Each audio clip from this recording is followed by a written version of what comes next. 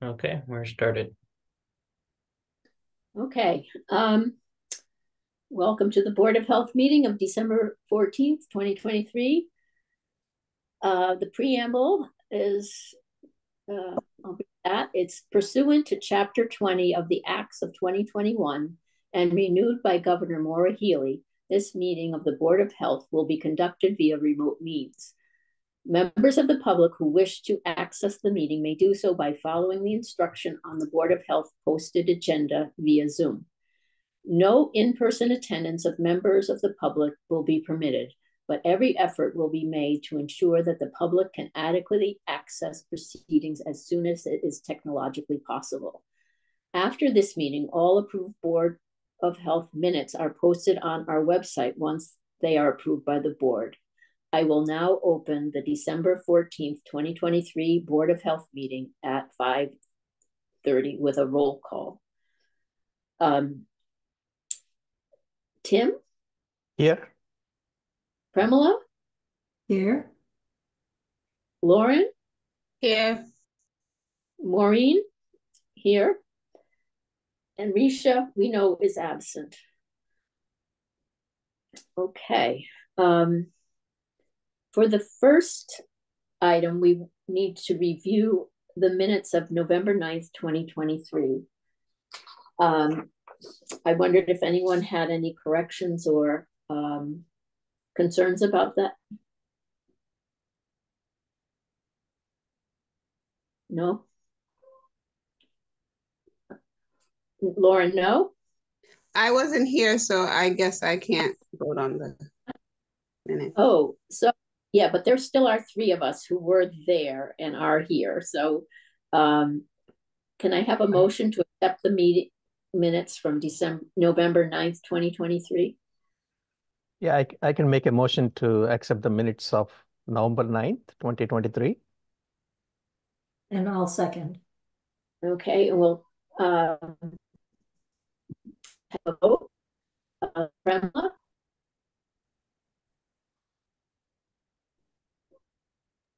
Yes. Just Tim? Aye. Maureen? Aye. So the minutes are accepted. The next section is for public comment on items related to the current agenda. Are there any members of the public present? I don't see any. If there are, okay. So no members of the public. So I guess we can move right along to the old business. And the first item being the body art regulations and hopefully the final review and vote.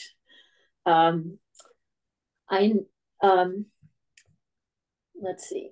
I know I had some thoughts that I sent out previously for people to consider, and I know that Kyle had done some research, to help us review the concerns that were brought up but mostly by Stephen Lambert. So I was just going to get my copy of the actual document up here. As I was telling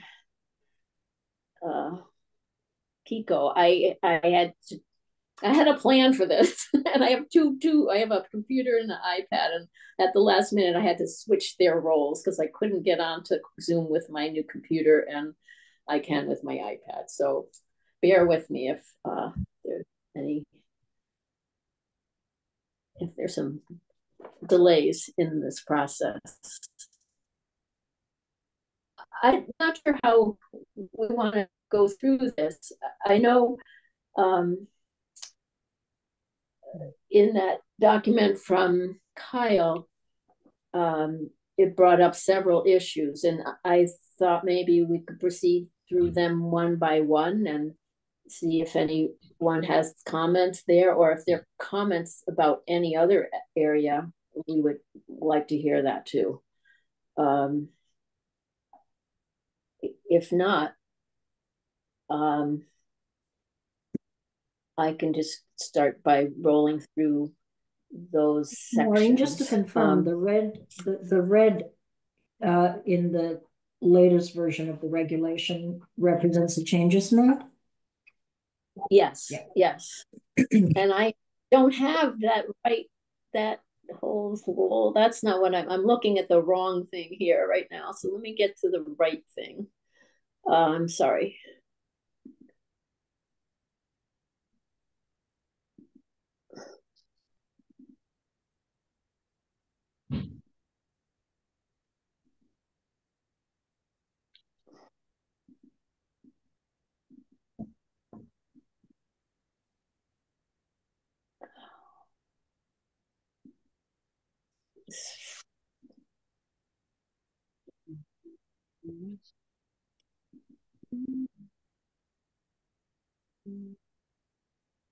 Somehow I got myself out of Word even, so that's not a good sign. Hold on a second.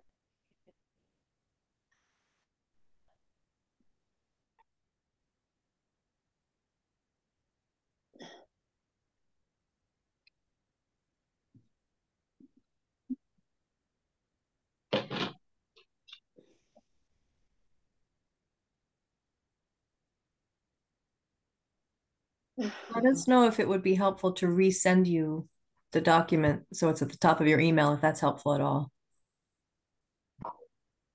That would probably be a good idea because there's so many things labeled body art without a lot of that it's going to be hard for me to get to the right one. What about just maybe going this is it. Email. No, that's not it.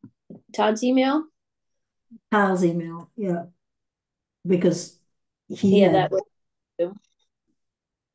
Yeah, I just resent you Kyle's email, so it should be at the top of your inbox if that okay. helps. Not quite here yet, but it will be. I think. Maureen, will it help me, go in my document? Just the red highlighted ones? Yeah, that would be. Okay.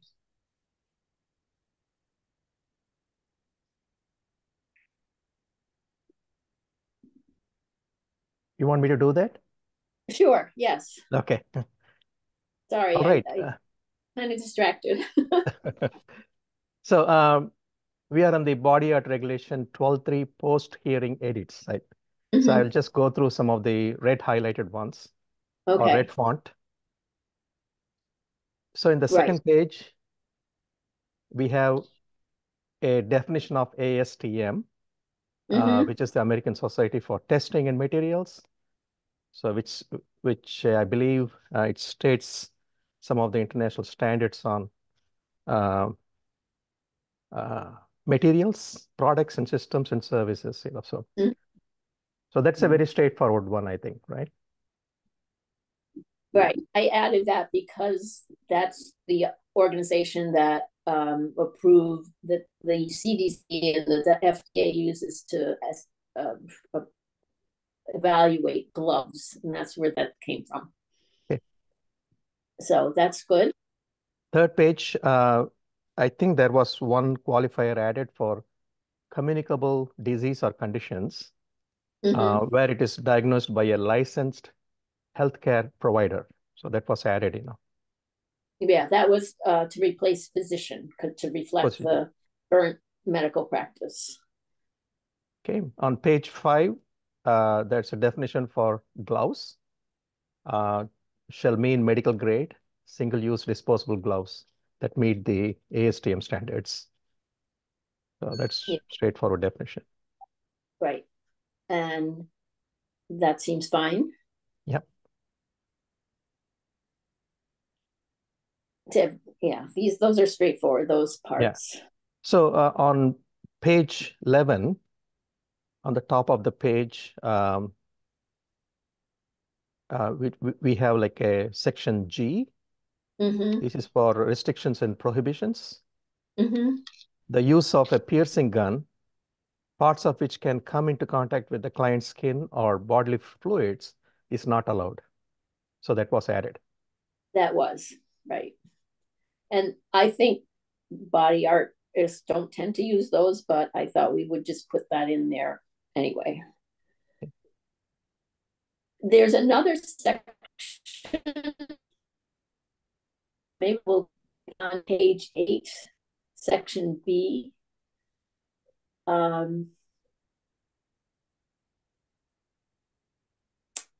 That we didn't change, but it says, I think it says that these regulations don't apply to piercing of the ear only with what sounds like a piercing gun, but isn't really a piercing gun. It's something that's has a one-time use cartridge and is safer than piercing guns. And that was the language that was previously there. And I think it was confusing because it sounds like a piercing gun, but it has that issue of the single-use cartridge. So that's a different thing.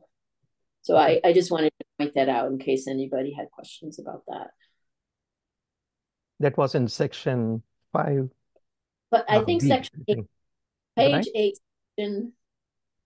it's section B, piercing. Right, under exclusions, exemptions. Then there was another part that didn't get changed. I'm just going to go through this, that on page 9, all those restrictions of the various procedures. I think Stephen advocated for expanding those to body artists. My feeling was that this was similar to the local, the same as the local regulation, and would remain legal only if done by a healthcare provider or physician. I don't know if anyone else had strong feelings about changing that.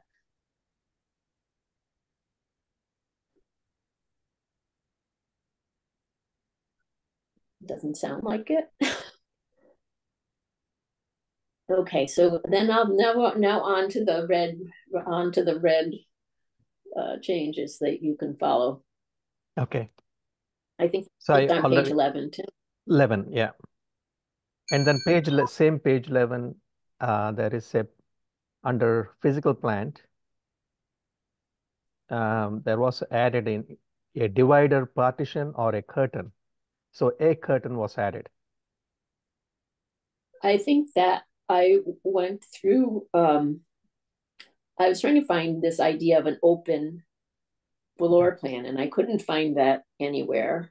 But I did find, and I think it was Easton, Mass, that they had the option for a curtain, and I thought adding that option would provide the ability to have more of an open floor plan, a more flexible kind of facility. So that seemed like a reasonable consideration. And I think I think I understand his ideas. Like if you're going to be cleaning floors and things, partitions and whatever get in the way. But this is something movable and washable, and maybe not as attractive as some things. It reminds you of the hospital emergency room, but it's a thought. And if they're pulled back nicely, I'm sure it could look okay.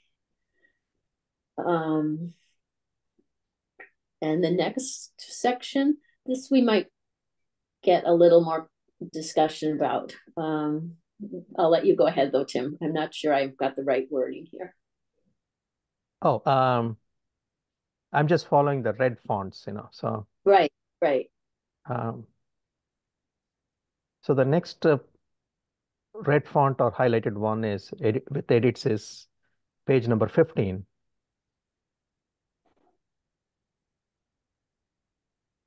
So this is about the hepatitis B, I think. So we added a statement, I believe it's from Northampton. Mm-hmm. Any practitioner providing body art services while diagnosed with or suspected of having an acquired immunodeficiency condition or hepatitis B shall observe and follow all conditions all current CDC standards. So, and there is a reference to MMWR 91 Right. document. Right. And that document is updated periodically. It's hard to cite those documents, the MMWR, but the idea being that for the most part, it's just universal precautions. If a person has a particular variant of hepatitis B where they can be much more contagious, and then thoughts about what if they're particularly high risk procedures, they should just be considering that. I don't even think there are any of the very high risk procedures that are done with, certainly not tattooing and probably not with piercing either. I think it comes into play with certain types of surgical procedures, but there just should be a certain awareness of those high risk, even higher risk issues. And again, that I stole from Northampton.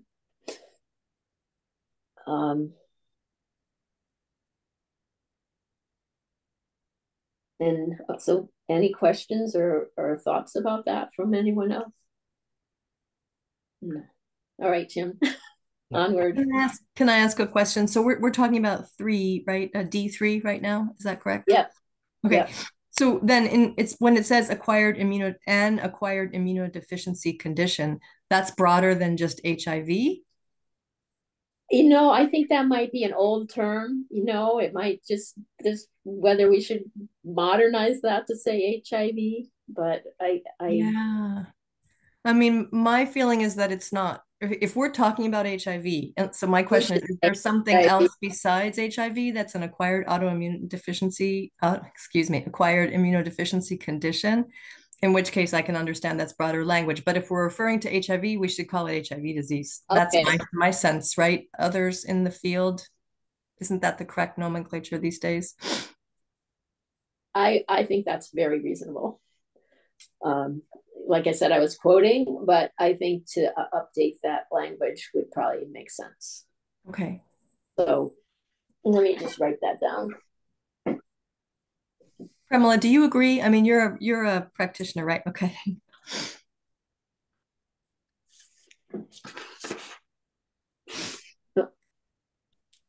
This was trying to find.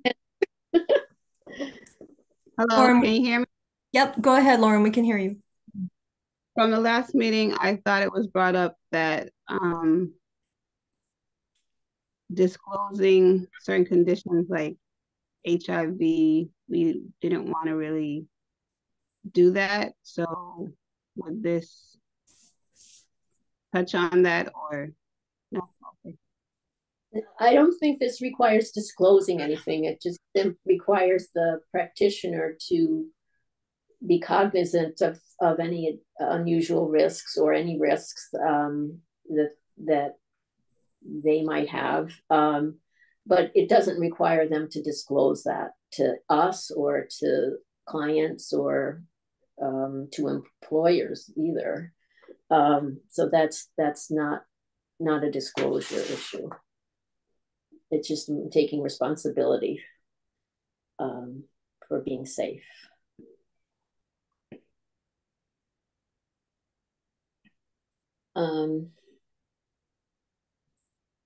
Okay. There's another section where I don't think we changed anything, but on page 17, section H, about hepatitis B vaccination for the practitioner.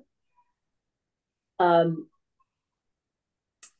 might have added something somewhere about adding apprentice to include them in the discussion, but yeah, again, that's what you added, and apprentices. Yeah, body or practitioners and apprentices. Again, I don't think that requires people to disclose any illness or anything. It discloses a decision whether or not to be vaccinated, and it's really a protection for employees that the employer should offer that opportunity to be vaccinated for hepatitis B to protect themselves as they do the work that they do. It's really pretty common in a lot of settings, even from the, custodians and like the colleges and anyone who might somehow be exposed to hepatitis B. It's they need to know about it and to have the opportunity and to make a decision. So it's not, again, sort of disclosing any medical information in particular. So how I see that anyway. I don't know if people see that differently. Again, I'm immersed in this and sometimes don't see how other people might see things differently. So it states like a hepatitis B vaccination status. So that has to be disclosed, right? How would we know? Right. So I think it's like for going to kindergarten or something. I don't know. You have to have your vaccines, but you don't even have to have this vaccine. You just have to say you received the information and had it or declined it.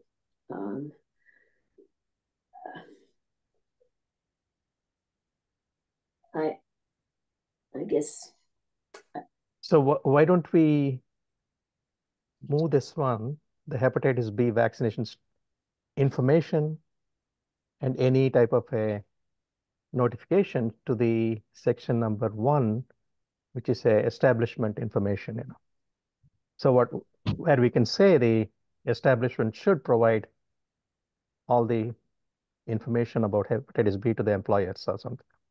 I think it says that at some point in a different section. Okay. And again, I don't have the whole thing in front of me, which is frustrating to me right now. Yeah, it does say that on page 16, under establishment record keeping, there's employee information which shall include blah, blah, blah, hepatitis B vaccination status or declination notification. Right? Is that what we're already talking about? Okay. And yeah, that's the section we are talking about in the sense, how would we know the status? So that has to be disclosed in terms of vaccination. Yeah, to the yeah, it does. It is disclosing medical information. I don't feel like it's the most sensitive type of medical information, but it is asking to know that.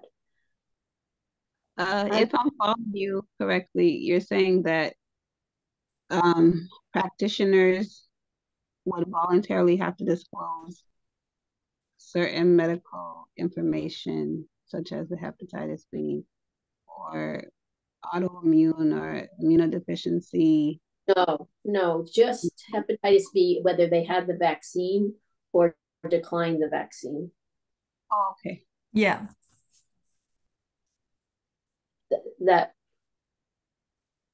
That's the level of the information. And they could decline it because they already have hepatitis B and they don't, the vaccine isn't going to do them any good, but we don't need to know why they declined the vaccine. We just want to know that they had the opportunity to get the vaccine and decide or no. But it's still a voluntary disclosure. What? The disclosure isn't voluntary. The vaccine is voluntary. They don't have to have the vaccine. Okay.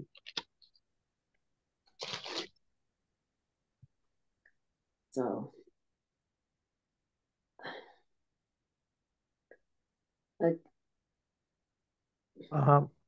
yeah. I think there is something about that elsewhere too, but I think it doesn't say anything different than that does.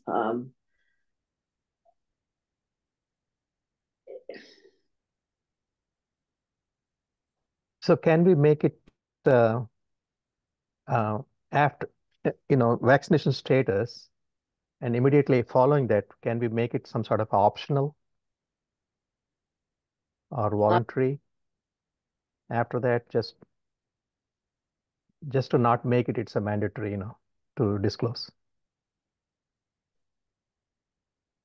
So I'm just saying, hepatitis B vaccination status, and in parentheses, we should have some condition, so it's optional information or something, or declination notification. I guess I don't see why we would have that. I feel like that negates the whole statement in a way, because that allows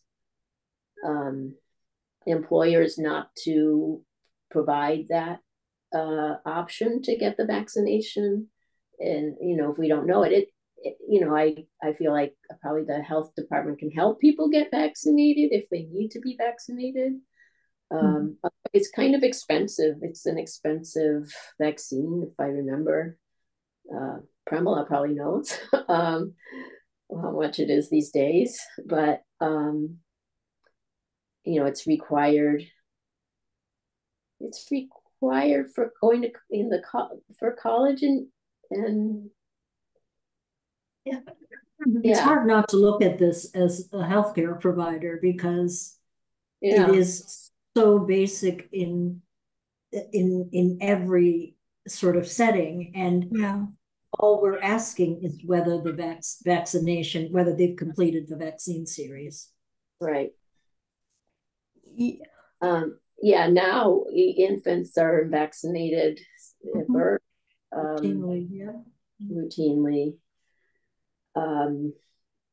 So if I could clarify, and sorry if I'm missing something, but it does seem like we're essentially asking employers to ask their employees if they've had it and to offer the Hep B vaccine, which might not be possible because it's expensive. It's not like tattoo parlors are going to be able to vaccinate their own staff, but they're basically saying, are you vaccinated? And if not, you can get vaccinated and here's where you can do it. And the practitioner can say, I'm not going to do it. And then you have it on file that the person is either vaccinated or not vaccinated. So if there becomes a situation where somebody's exposed to blood in a unsafe way, then the status of that person and their vaccine status.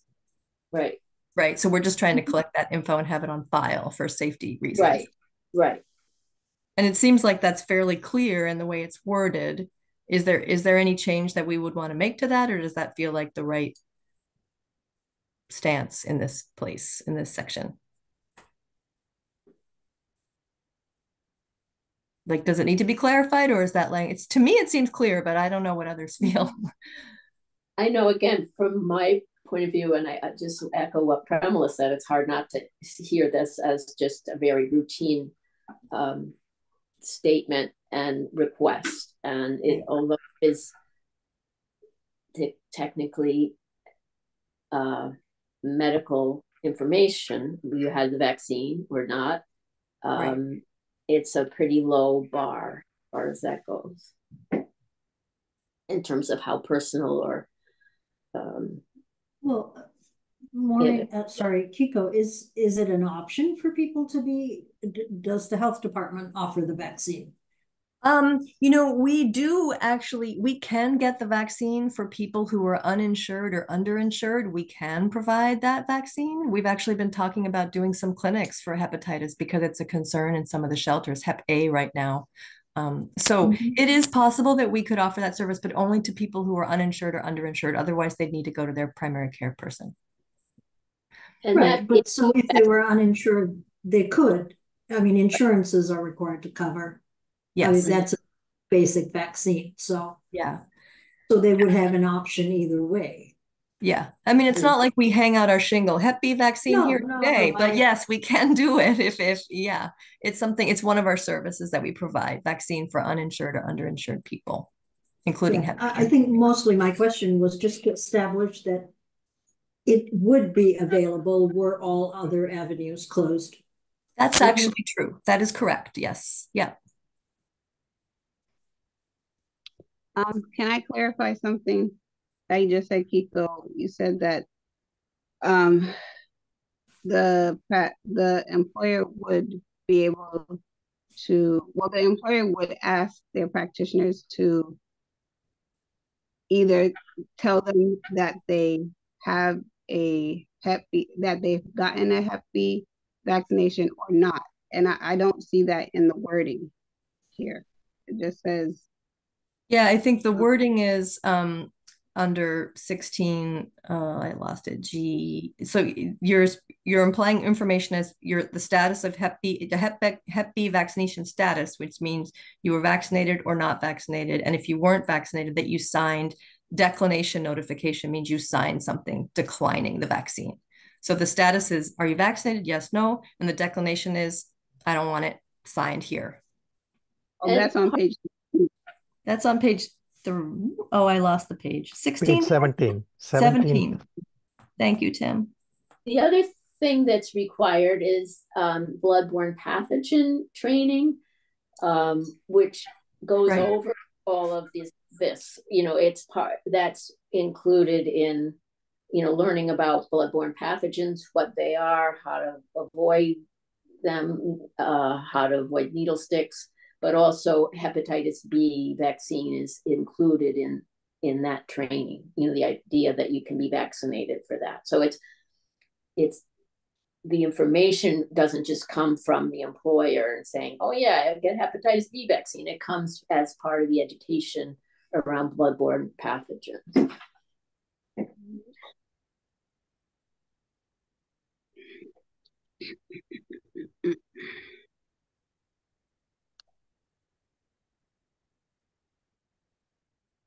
I think if that is clear in terms of implementation, I'm fine with that. Okay. All right.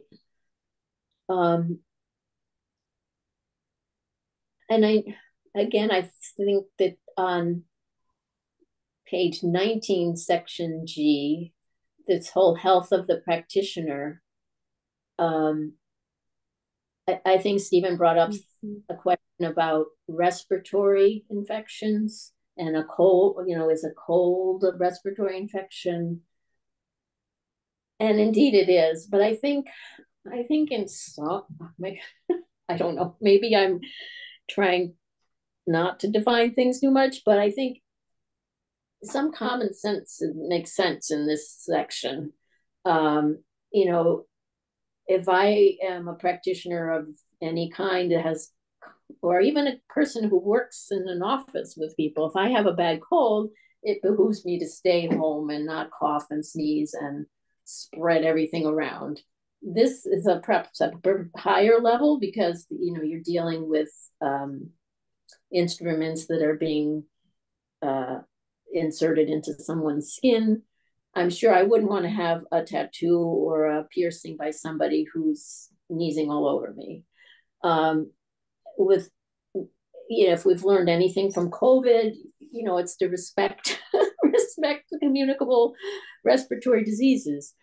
If it's a mild cold and it's not like that, like not so, I don't know. So I think there's a part, something that says it was likely to contaminate surfaces. So if somebody has a mild cold and a little sore throat or something like that, I think they probably wouldn't worry about that. So I think just to use common sense, and for us to try to define that, I think is not going to be helpful. We all learned to use masks over the last few years. We all learned a little bit about being cautious about spreading respiratory diseases around. You know, I guess I wouldn't change that. I don't know how other people feel.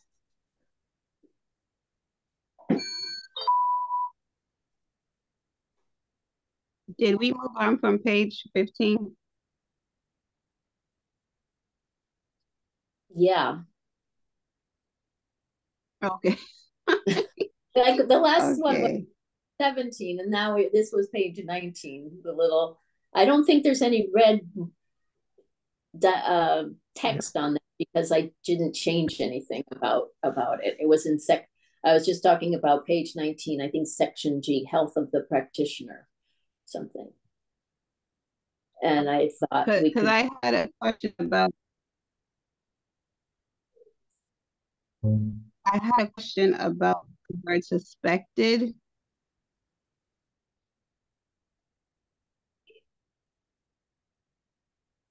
We lost the voice, I think.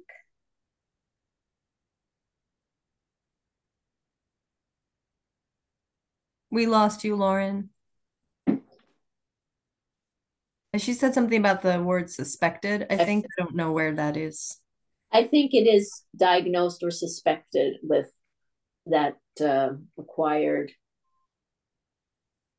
immunodeficiency syndrome.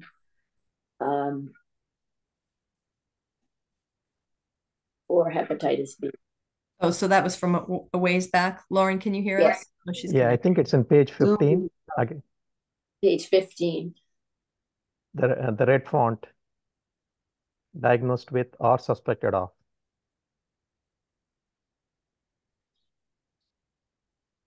Yeah, can you hear me? Yes. Yes. No. The word suspected, is there a way to change that word? Because it seems like either the employer is suspecting and it could be something else.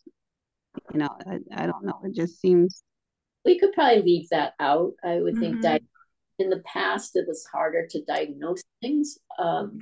So I think we could just make it diagnosed and change that to HIV and leave it at. That sounds good. Thanks for bringing that up, Lauren. That's a good point.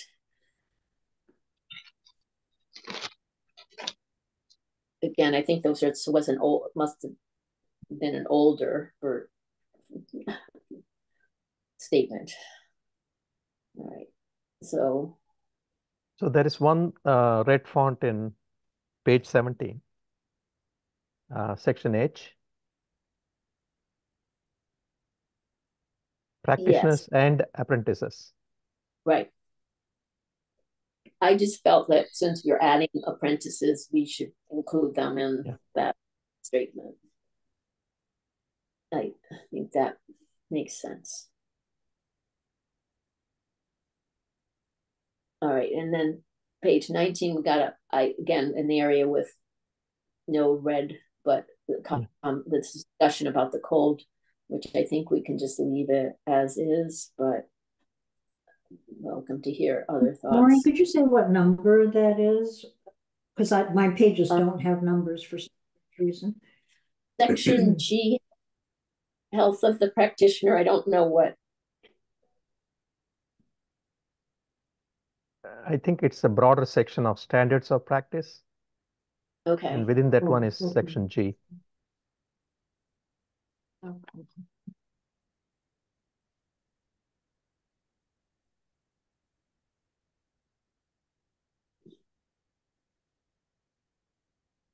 I'll let you try to find it. I'm going to see if I can actually find my.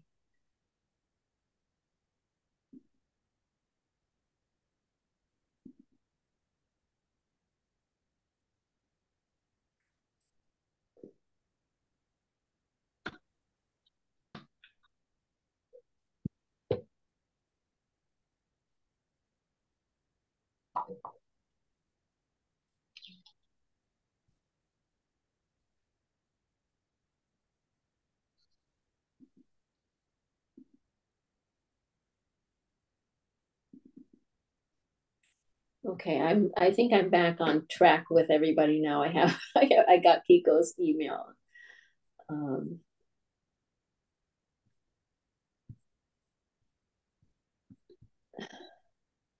So after 19, where is our next? The next thing I see is 24 about prior criminal record. That's the next red. Yeah. And again, it was, this is not having red. I'm going to go back to what I was working off of before.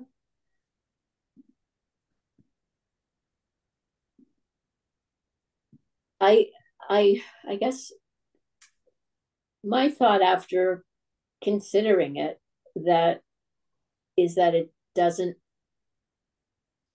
add much, and maybe it's not necessary. And the fact that the town, the only license that requires this is the mobile food establishment that's the ice cream truck. So I think we're in a different category, and that we can just, even though it's not uncommon to see it in the regulations of other towns, that it probably is not necessary. Yeah, and Kyle had done some research in which he did call Northampton, and they said that they recently removed this from their body art regulation, so it's no longer in theirs. Yeah. Northampton. So does anyone disagree with just, we didn't have it before, that we could just leave that out?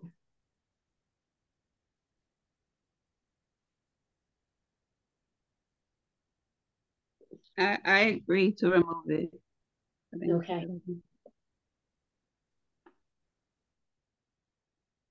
Does anyone else have it? It's fine with me. Okay. And I guess the next thing that I had that doesn't have any red, because I didn't think we needed to change it, was the length of the apprenticeship.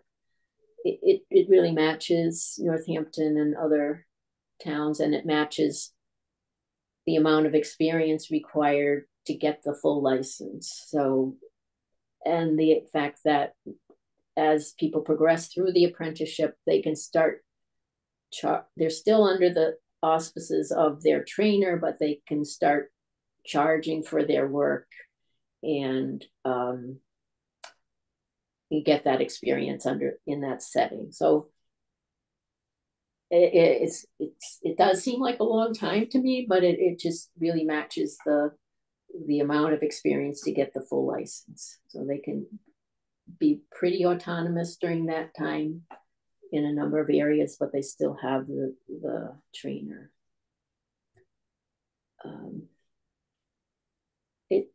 So this is in page 28 for those who want to read it. Okay, yeah, I had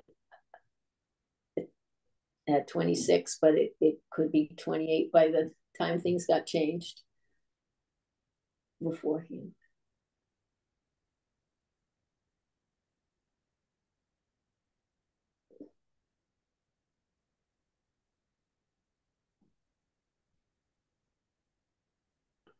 So, any other thoughts regarding any of these questions?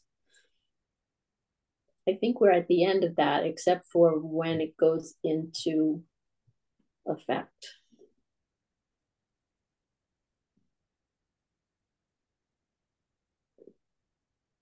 Which you had as March 15th. I did propose that, and I guess I wanted to allow, I guess I did write that, is sort of allow 3 months from the time it gets approved to the time that it gets goes into effect. And so that the license department can kind of update their forms and the applications and all the things that they need to do to make this, put this into effect.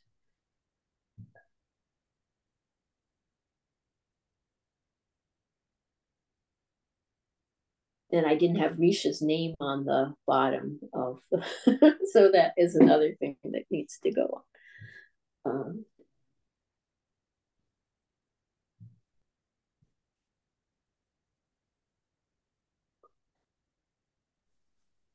I think it looks good to me. Mm-hmm. Okay. Mm-hmm. And I think that's a reasonable time frame. I did confirm that works within our town process, that we can change fees, because we need to come up with some fees. I think that right, this, right. It's still set. Yes, we will set these fees, and we have some new areas to set them in for the and for the apprentices. Yeah. So yeah, so that will come back to that, but So at our next meeting, Kyle and I could get you some background information then about what the current fees are so that you could figure out how to set the fees for the guest artists who are only working Right. X number of months or something like that, right? Yeah, right. For like up to 30 days for each term, and then they can have, I've forgotten, but 3 times in the course of the year. Yeah. Okay. But yeah, to set that fee and the apprentice fees.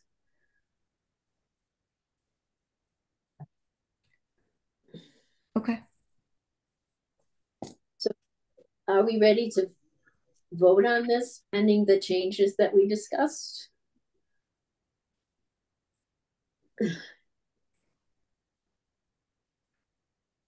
All right. Do I have a motion? That's the next step, right? Yeah. So I can make a motion to accept the Amherst regulations for body art establishment with the suggested modifications.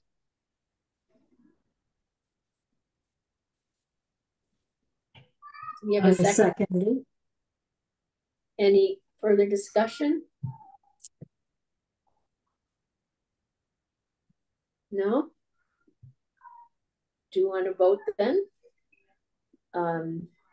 Tim? Aye. Lauren?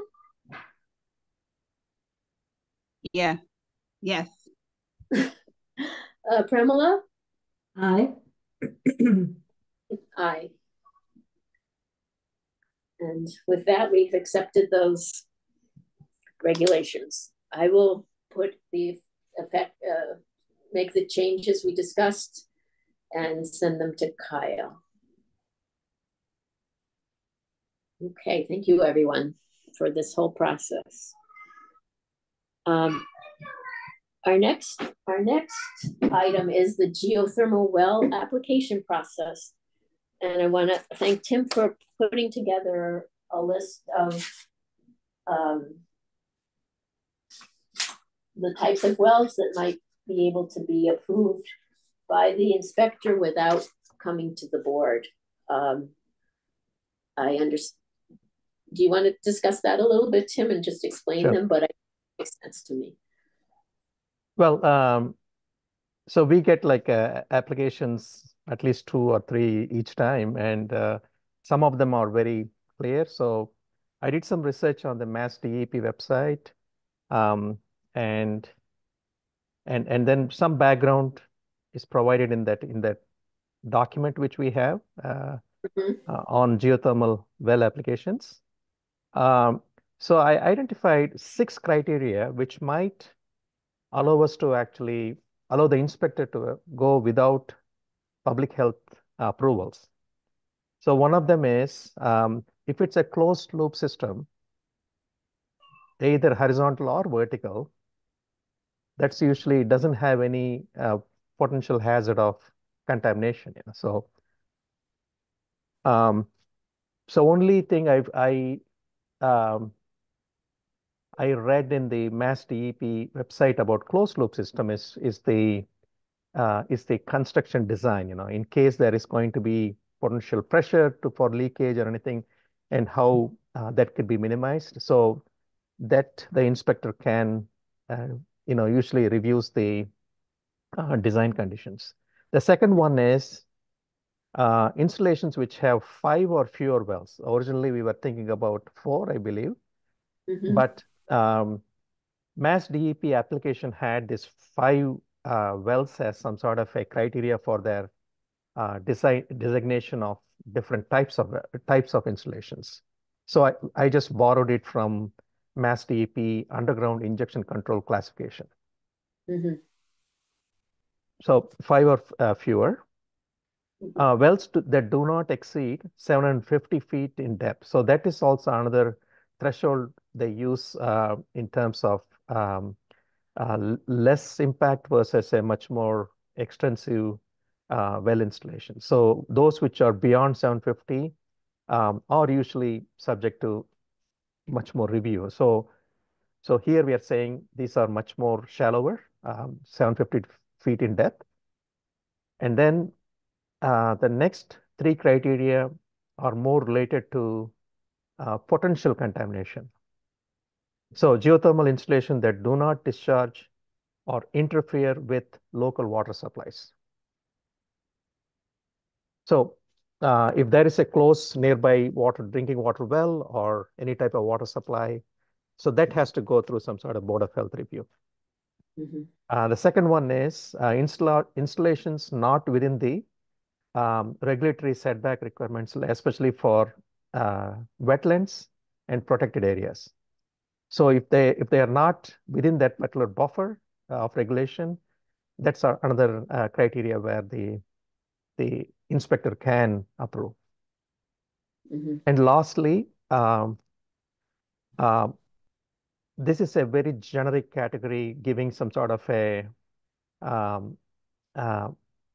some conditions of where the inspector can decide on. So any application for geothermal well installations determined and clearly justified by the health inspector to not have health, water supply, and wetland impacts. So I'm proposing that all the 6 criteria are something, the inspector can go ahead and approve them without a Board of Health approvals.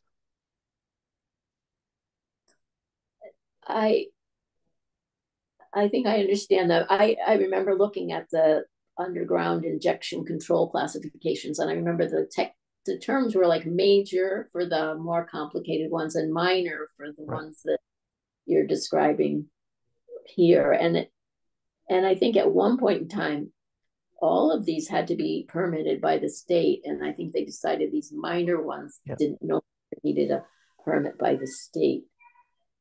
So that general term, is that just to allow the inspectors to say, all these things are true, but I still have concerns about it. I'm going to take it to the Board of Health? Yes. And that's some sort of a criteria which allows the inspector on the site visit. Everything else is clear, but there is some concern the inspector had. And I think that's where I think the discretion of the inspector, they could bring it into the Board of Health. Right. I think that's a good extra condition, that if they feel something's not quite even though it meets the criteria, there's still concern, it should come to the board. So what you doing, buddy? So I know these are pretty technical things for people who haven't immersed themselves in geothermal wells. I tried, but I did not have the background to look at all of that as closely as Tim did. I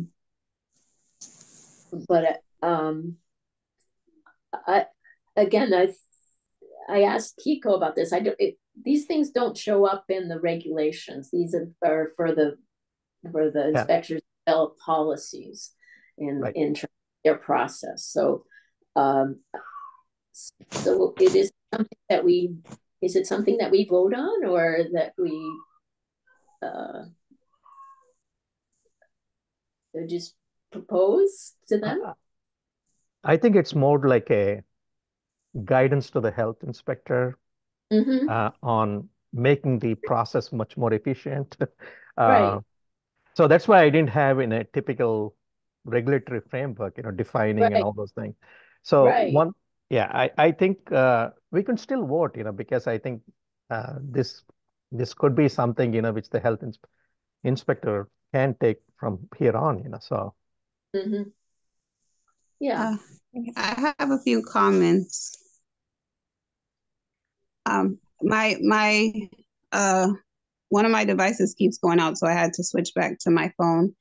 But ever since we've kind of had the geothermal start coming up to vote on, I've been uncomfortable about voting on it, because most of us don't, like you said, don't know a lot about the geothermal wells. And before this meeting, I did some some Googling, and it is, I know there's the closed loop and there's an open loop, and the open loop, I think, draws more water, and so whatever that water source is, it is drawing water from somewhere. So I feel like conflicted with voting on, wells that are presented to us and we don't really know, like we get a picture and everything seems okay, but I just feel like there has to be more to that process, and I don't know how we find what that process would look like. But also the geothermal wells take up a lot of space, a lot of dirt space, and they say that it helps like reduce, your it reduces, the how much you spend on electricity and so forth. But digging up your yard, if you do have a yard, or removing trees does affect the environment as well. And so I feel like, yes, there should be another process besides what we're doing now, because I remember Tim saying as well that there has been like 16 or 17 geothermal wells that we voted on. But if we're not really aware of the effects of it, and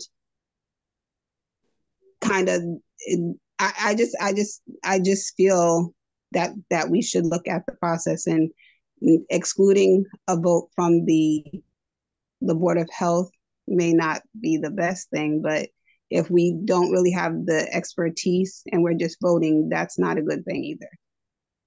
So those are some thoughts that I've been having.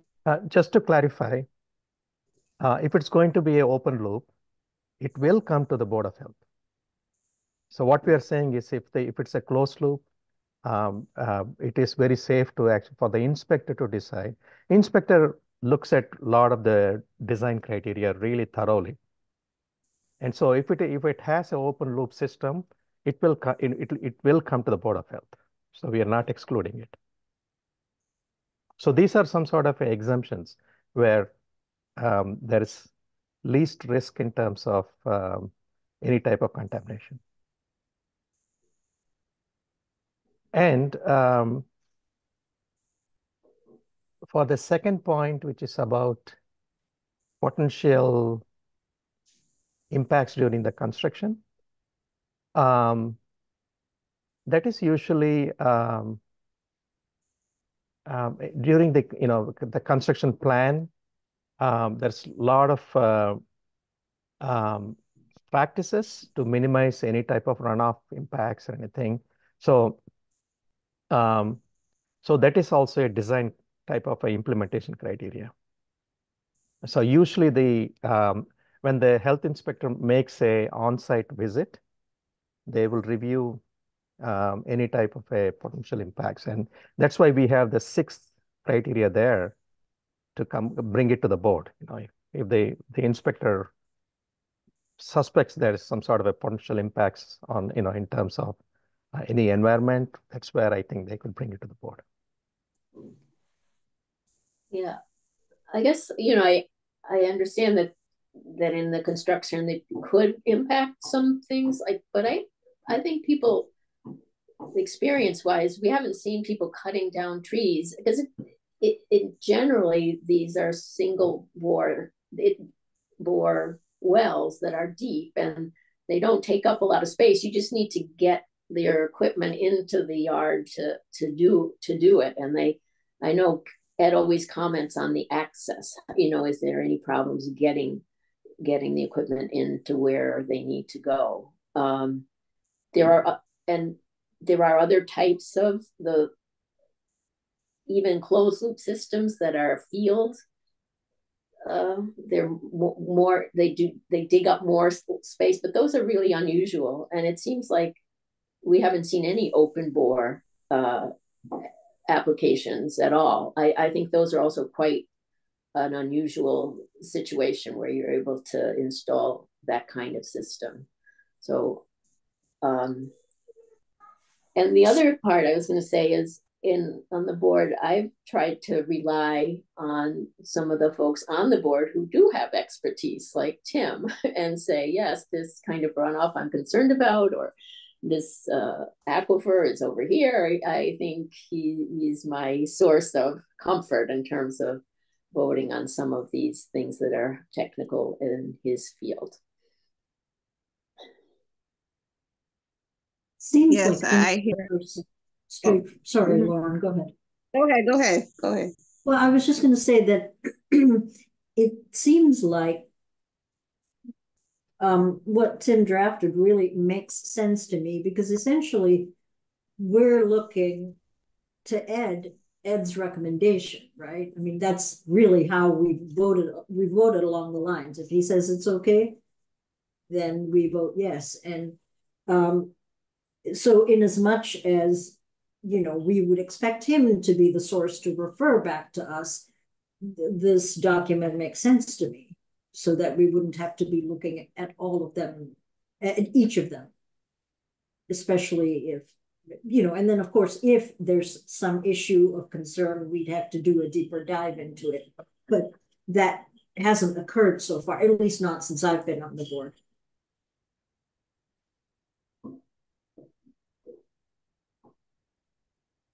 So in cases where it will come to the board or open loop systems, if the wells are more than 5, that means there's a lot of wells, massive installations. The wells are very deep, and some which are going to be interfering with water supplies or impacting protected areas. This is where Lauren's concern is, or wetlands, or those which have some sort of a suspected criteria, you know. So the inspector, when they visit, they found probably there is some potential impacts, you know. And those are the places or cases which will come to the board, you know. We haven't seen the open loop system in all the cases we reviewed and approved. Everything was closed loop. Okay, wasn't the last geothermal well application, it said it was close to a conservation or something like that? So what is too close? I don't know. I always feel like we're kind of voting on something and we're relying on, you know, the expertise of someone else or the inspector, and I just know if that's best. So the town does have regulations for wells, both drinking water wells, but also the geothermal wells are included in those regulations, and they state what the setbacks need to be. It's not, and those were developed with thoughts in mind about where water flows and where things go. I don't know the details of that, but I know we already have a regulation that gets applied by the inspector, you know, that there's certain setbacks that are already determined in our regulations for drinking water wells, but also that geothermal wells are included and they have the same setbacks as the drinking water wells.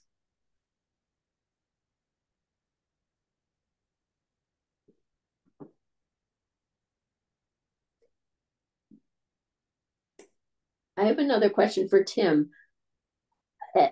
I know some of the geothermal wells are also require a permit by the state, or they did. Are the ones that fall outside of this group required to have a permit from the state, or is that not the case? You mean open loop? Yeah. Yes, they need to get, the Mass DEP reviews it in terms of discharges and potential impacts. Yeah, they need to get approval from that. So Yeah. the applications, the well app or the geothermal well applications classes, open loop is some sort of has to be reviewed by Mass DEP and others. So because potential discharges, potential contamination, potential violation of any setbacks, all those things. Yeah. So we kind of have a backup plan for that, I guess, if you know, if we, yeah. I think we lost. So yeah, Lauren, just as a for information, we have Wetland Protection Act and River Protection Act, which is for the whole Commonwealth, which restricts any type of installations within 200 feet within the water bodies, wetlands or rivers like that. So we are primarily much of the installations have to comply with that. That's a very strict rules. So here we are talking about those which are outside that outside of those types of setback regulations. So which are not very close to the river or close to the wetland, but these are residential places, and so I think that's why we have. I think if you remember, Ed, when Ed is presenting each one of the cases, one of the things we look for is the distance to the wetland boundary, distance to the closest aquifers.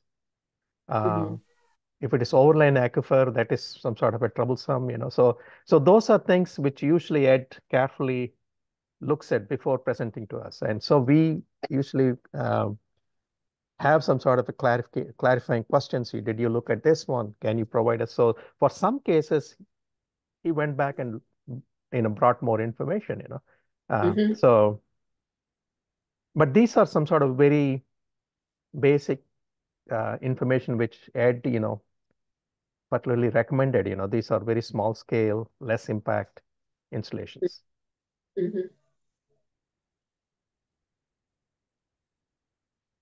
The other question, though, I have is, while my phone is still working, that it depends a lot on who's designing the well and installing the well, and I might not have all the language to like say clearly what I'm trying to say, but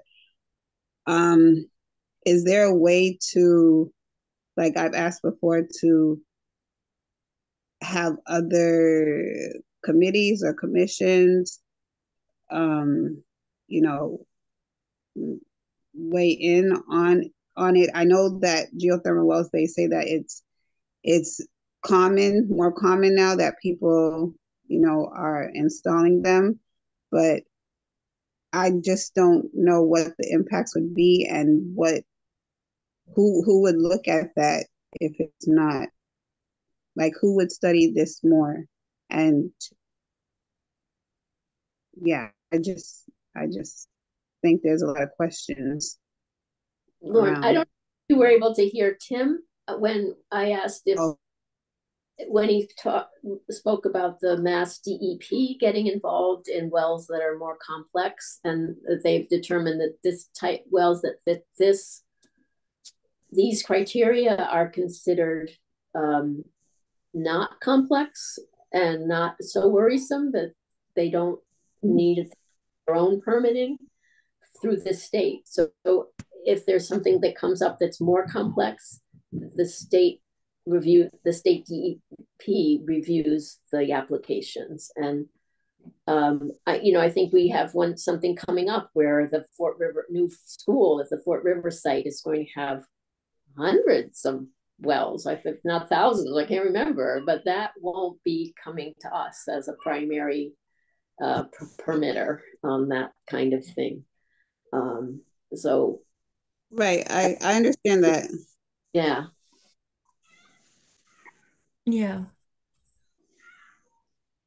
I mean, I think it's important to remember that it's a highly regulated industry. It's not like the Wild West where people are just doing whatever they want. I mean, there are rules that have to be followed, and the DEP is involved, and Ed is very knowledgeable, and everything has to be done according to a certain outline that people who are super knowledgeable about these things have designed, right? And so it comes before the Board of Health for us to be able to say if there's maybe something additional or some other health concern that we want to bring up. But mostly, if people are following the regulations that are very clearly written, there aren't going to be very complicated things. And if they're extra complicated, it's going to be out of the Board of Health's purview anyway. I mean, that's what you were just saying, Maureen. So we're like an additional measure. We're not the be all end all of approving and deciding about geothermal wells. I think if that's a way to summarize it, perhaps.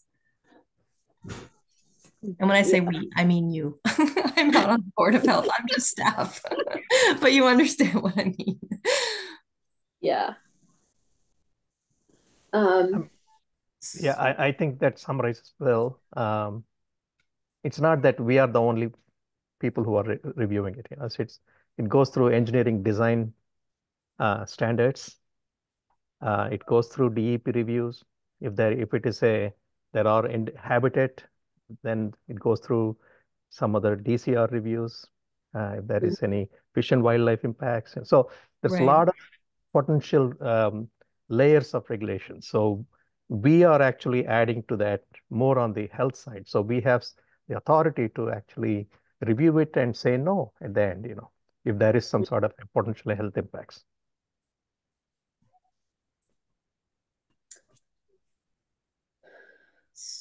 So would the next step then be to share this document? Or did you want to add something to it, Tim, about, of course, it's at the discretion of the inspector. If there's some reason that they feel the need to bring it before the Board of Health, that's up to them, even if it doesn't meet these criteria. Oh, that's the sixth point. Is that the sixth point? Sorry, I missed it. Yes. Okay, got it. So do we want to vote to support these recommendations to the inspectors, or to allow them to develop their policies in terms of approval of geothermal wells?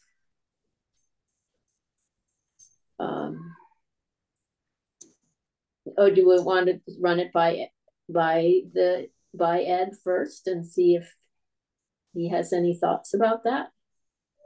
Yeah, I mean, it would have been great to have him here this evening, but he's not able to make this meeting often. So I think that would be the right thing to run this by him. And then, and I don't know if we need to bring it back up at another board meeting because it's not really policy, it's guidance, like you said, Tim. And so unless there's some question or something that doesn't make sense, if this looks good to Ed, and I had told him what your initial conversations were, and he said that all makes sense to me. So this is just expanding on that. So Kyle and I can definitely share this with Ed and see what the next steps would be from there. If that sounds right. Yeah. Yep. Sounds good.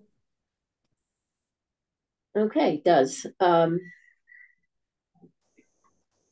doesn't feel, I guess I wonder if there's a need for us to vote on passing this along to the health department, or if we just pass it along. Well, if you want to vote, I think we'll just vote to accept the determination criteria for review by the inspector without Board of Health approval, and subject to Ed's review. So maybe we'll vote on that, and okay, that sounds. Put that into a motion. Okay, I make a motion that we will accept the determination criteria for installation design to be reviewed by the inspector without Board of Health approval, subject to further edits by or recommendations by Ed. I'll second that. Sorry. Is there any discussion? Yes, I have a discussion. I'm trying to be a full participant this evening. I would like to modify that to say, instead of without the board's approval, without the board's vote.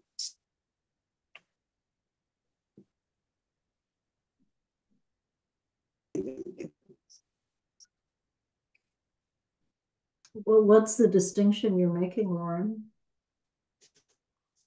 The distinction I'm making is that I still think that the well, whether they're closed loop or open, should come to the board, but I don't think we should have to vote on them. I couldn't hear the end of that sentence. Oh, I don't think we should have to vote on them.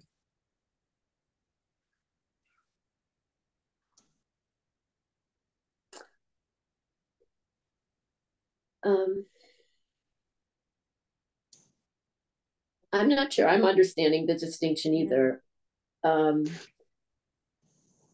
Okay.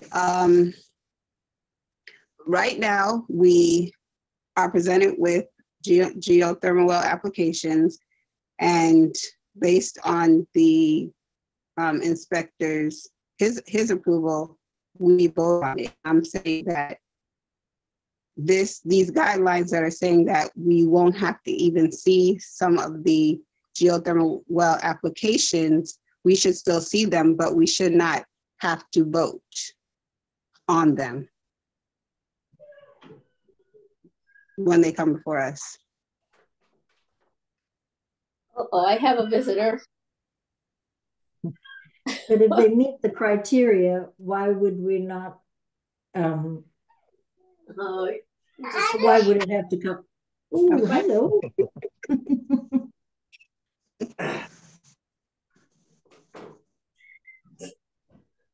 Okay.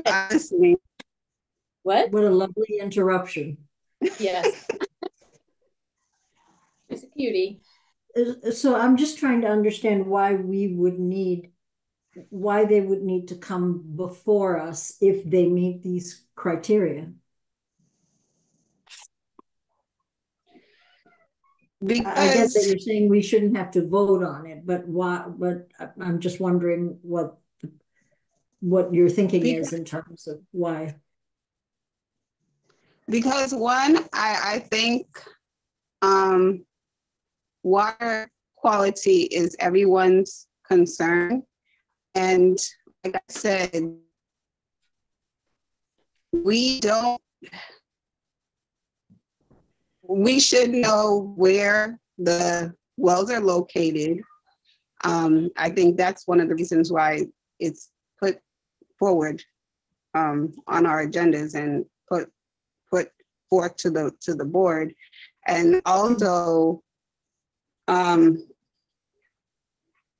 number of wells, I think, is going to come into question sooner or later, of how many wells, maybe too many wells. And, you know,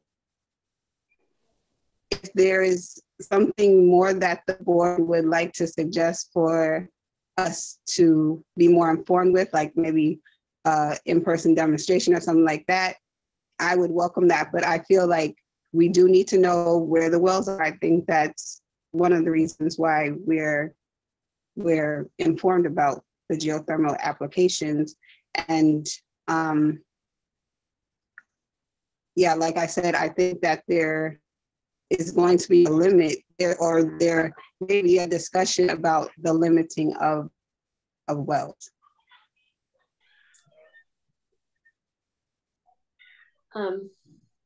So we still have a motion on the table, and it's been seconded. I guess I'm not wanting to push this through, but I feel like there's a disagreement among the board members about whether this makes sense. But I feel like we should still bring it to a vote and resolve it that way.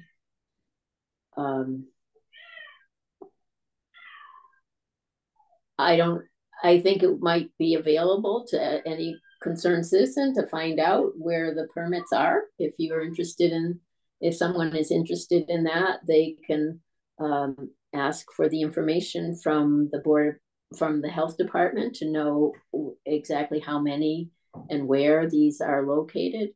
But I don't know that it needs to take the time before the board for each one of these to be reviewed if we're not actually in the role of approving them, and we've delegated that role to the inspector for certain, in these certain settings.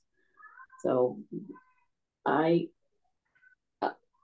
guess I would like to go ahead with the vote.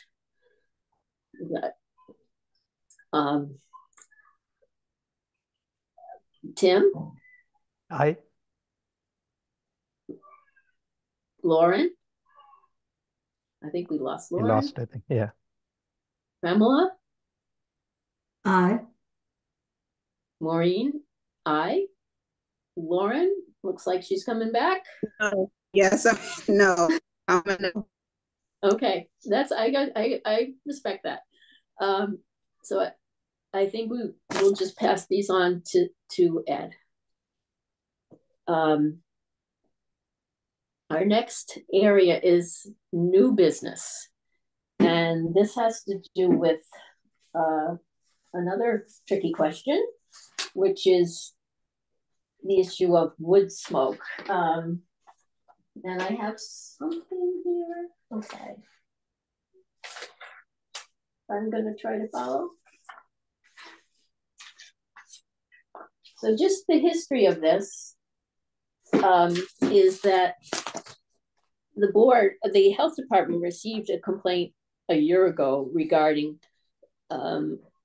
excessive wood smoke in a residential area coming from neighbors in the area.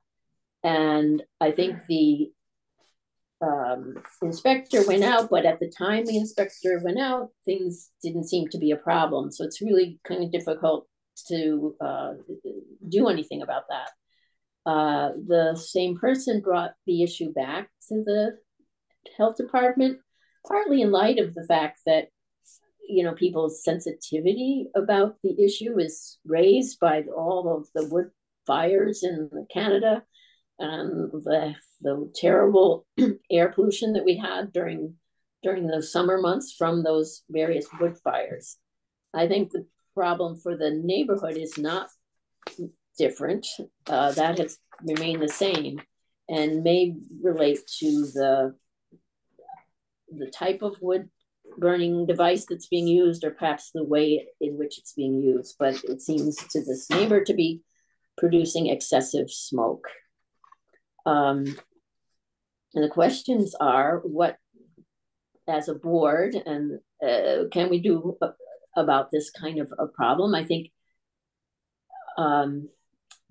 one of the issues that came up over the summer is just the fact that the health impacts of wood smoke was recognized more, and that it is quite damaging to people's lungs, but not just lungs. It affects people's blood pressure, it affects fetal development. It's a significant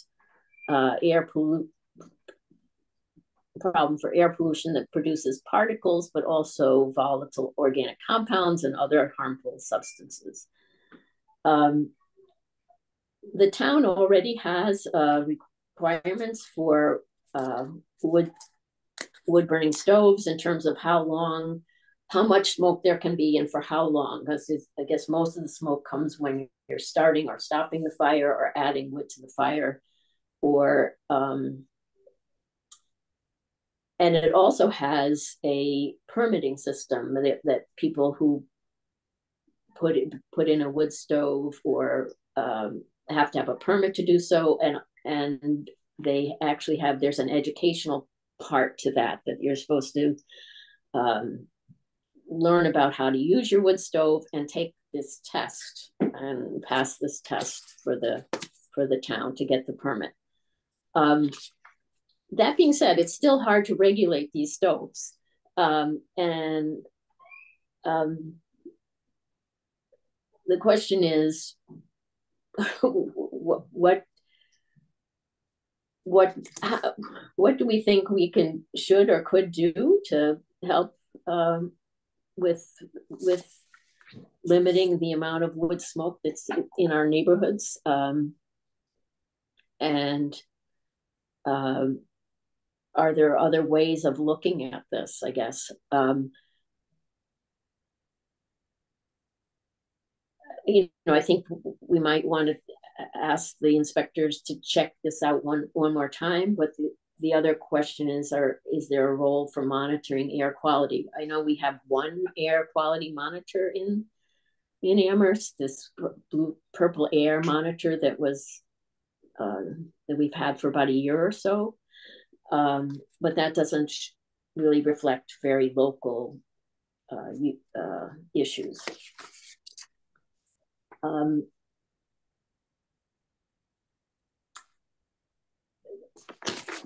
I think Ed had talked to Kiko about this somewhat and thought that development to try to educate people about how to use their stoves, and Kiko and I did talk about it briefly to think about ways, sort of brainstorm ways to get information to folks and to try to make sure that they're being used in the best manner possible. I think it's a tricky question of what to do and what's possible. So anybody have thoughts? The regulations that we do have for this, there are two separate regulations. One is about the smoke that comes out of the chimney, and it's measured in terms of opacity, like 20% or 40% opacity, just how dense the smoke is. And I guess Susan Malone is a qualified assessor of smoke opacity. It seems like it's a tricky to do.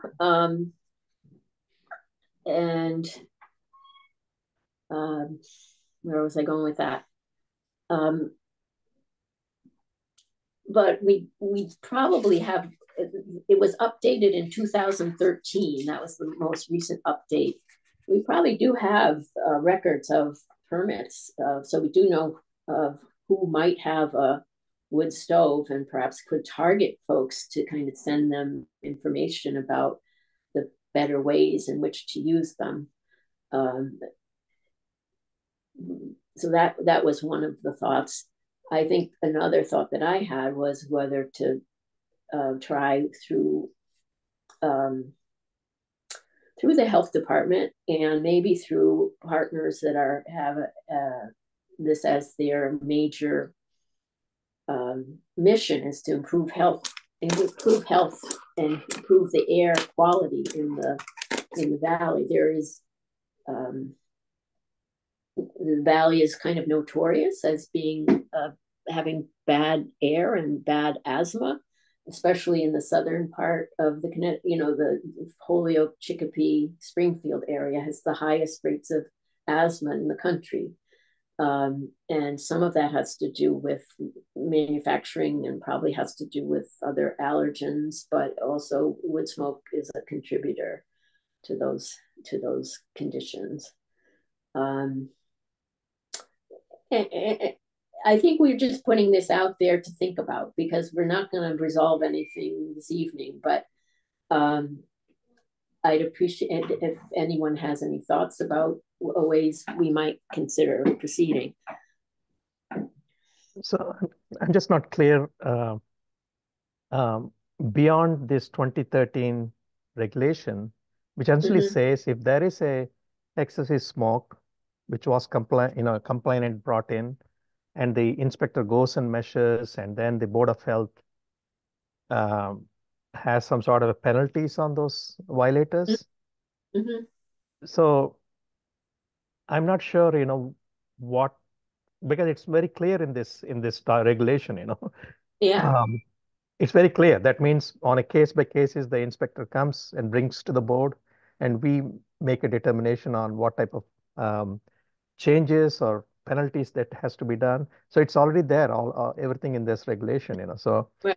So if that person who's complaining probably has to complain to the health inspector, who goes to the location and evaluates the stove or whatever the burning equipment, evaluates the contaminant plume, opacity, and then they bring to the board. So again, this regulation is there on the procedures to follow it up. So I'm not sure if we need a new regulation or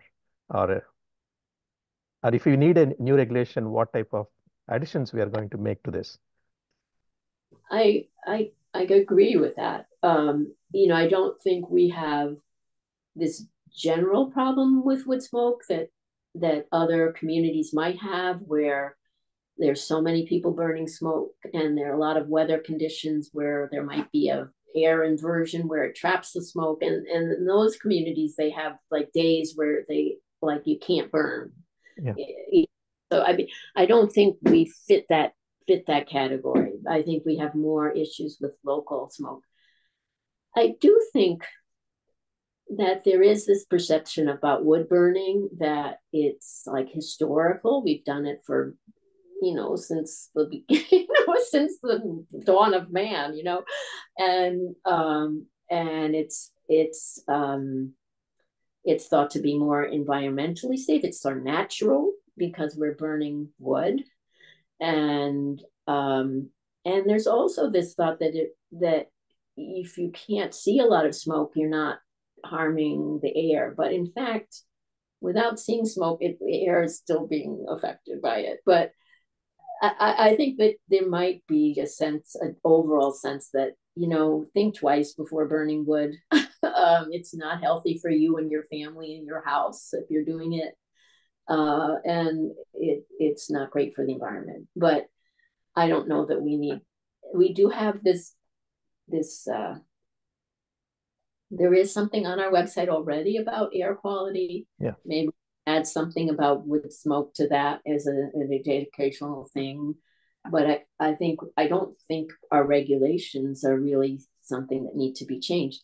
I guess I wondered how well enforced the permitting and the taking the test to make sure people are doing things correctly is happening. It might be nice to confirm that that's all going according to the regulations. But I think it's kind of hard to go one day or another day. It depends on the wind. It depends on the wood. It depends on a lot of different things, how much smoke is going to come out of people's chimney. And there's different sensitivities to wood smoke. The different people are different. And whether you have asthma or other kinds of sensitivities, the smoke is probably more bothersome than it is to another person. It seems like it's a much, theoretically at least a much bigger issue, but I wonder in this particular case, who is the person who has to respond to this letter that was sent? Does it just automatically go to the inspector and he sets a date and so on, and then responds, or how does that work, I wonder? Well, it's Kiko for that. When you say letter that was sent, do you mean this most recent complaint? Yes, that's what I'm referring to. Yeah, no, it was just a conversation. She didn't send a formal letter. She just reached out saying, I'd like to know, what the town is doing about this issue. And so I spoke to her on the phone, and then I also mentioned it to Ed, and Ed said, yes, I remember her. I went out there, so I think what I'm learning from this conversation is that the regulations are in place. Like you'd said, Tim and Maureen, they probably don't need to be updated, and if Susan is a certified opacity technician or whatever the words are, then if somebody feels like there's too much smoke in the neighborhood, she should be able to assess that. But it's all about timing. If they call her and she's in a restaurant somewhere, she's not going to be able to run over there and check the smoke. And by the time she gets there, it might have changed. So that's where it seems like, if I'm understanding it correctly, the enforcement of it is a little bit tricky because it's the wind and everything can change what's happening with the smoke in the blink of an eye. So it wasn't, basically to answer your question, it wasn't a formal complaint. It was more about, hey, can you start a conversation with the people who make rules, the Board of Health, et cetera, about this issue and whether it should be what we could be doing. Mm-hmm. And I think what I came to is that it's really education that we could be doing more than anything. put some more stuff on the website, maybe send emails out to people whose contact information we do have because they've gotten a permit since 2013. I mean, that wouldn't be everyone with a wood stove, but it would be some people. It's better than nothing. That's doable at least. So beyond the education, I think all they have to do is just follow the regulations, So the person who is complaining should send a formal letter to the board, and we actually designate the inspector to go and do the inspection. And so we have those regulation procedures, And if it's not there, I think probably Ed did this before, and they do the again, So it's not phone calls, It has to be officially initiated. Yeah, right, right. Maybe she sent a formal letter before, and that's what triggered Ed to go out and do an inspection. But it does seem like inspections are not easy for this kind of thing. I mean, it's just it can be so transient, right? Or what are your thoughts about that?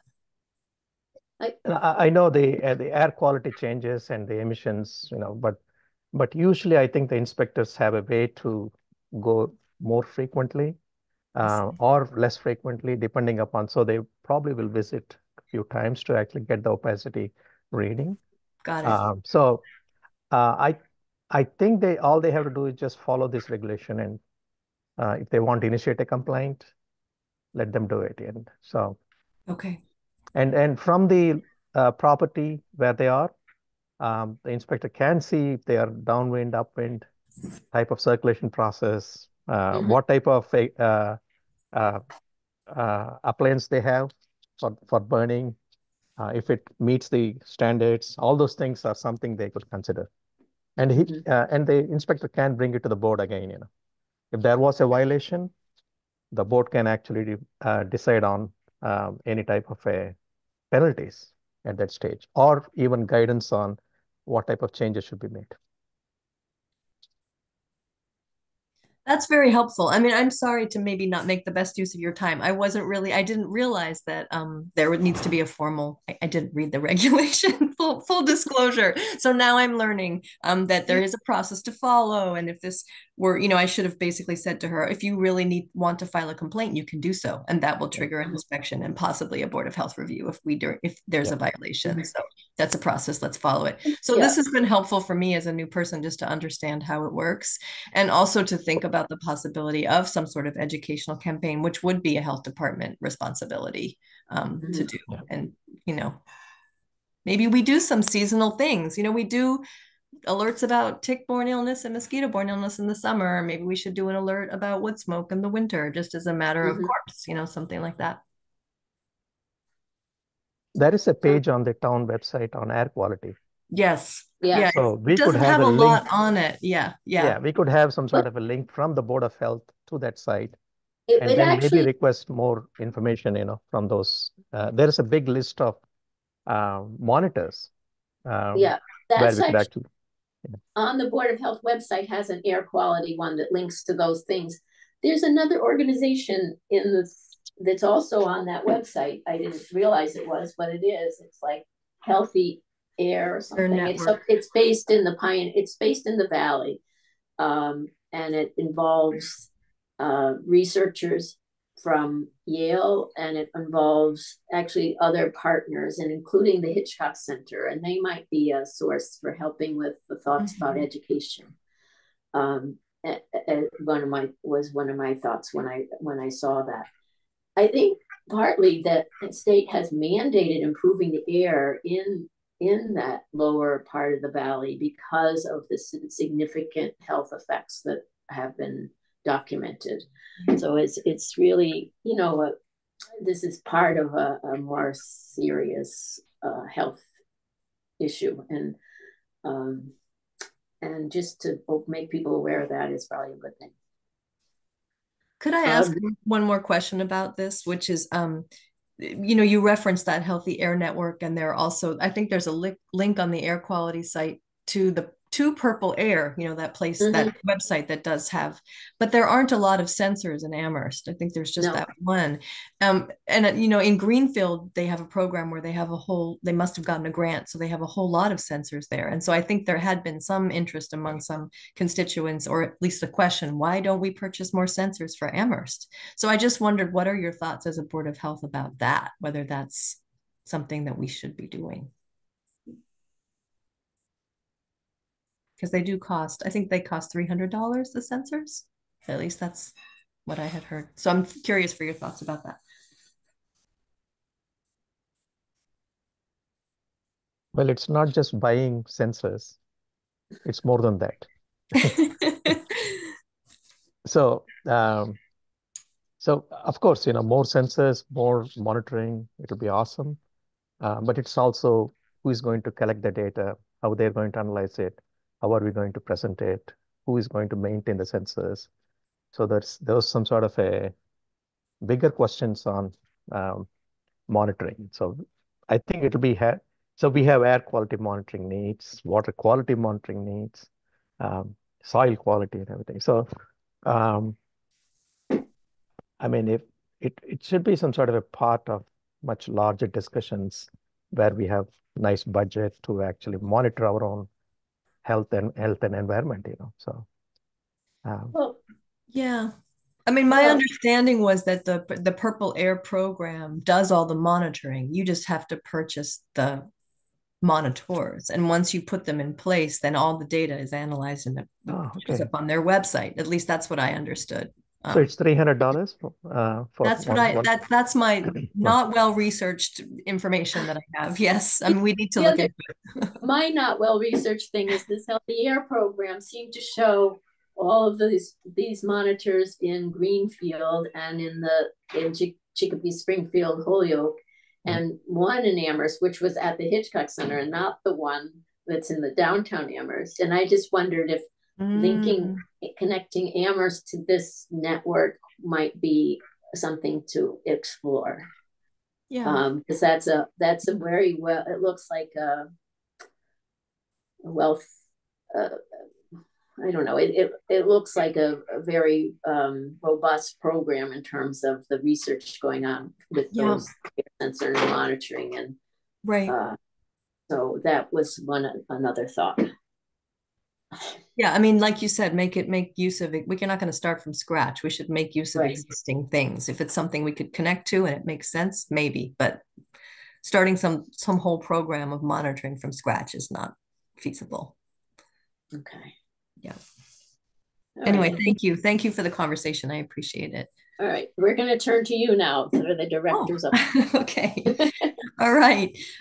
So I have a couple of things. I did want to let the Board of Health know that we have, we're part of the Pioneer Valley Tobacco Coalition. And as part of that relationship, we do have the ability they conduct youth compliance checks twice a year among tobacco retailers. And there were actually one real violation in November. A retailer called Lazy Lungs, which was only recently granted a tobacco product sales permit, did sell to a minor. So this was interesting and new for me to be able to go in and talk to them about this whole process and to tell them that their license would be suspended for 7 days and they had to pay a fine. So that's happened. They've paid their fine and their license will be suspended starting Saturday for 7 days. It was interesting. So that's just, it's important. Like I let the town manager know, he likes to know what's going on with businesses in the community. So that's one thing that happened. The other youth compliance check that was done, they did them at all of our tobacco retailers. And there was one other shop called the Wildside Smoke Shop on College Street that actually does not have a tobacco license. It hasn't had for several years, and they sell everything but tobacco, all of the paraphernalia and whatnot.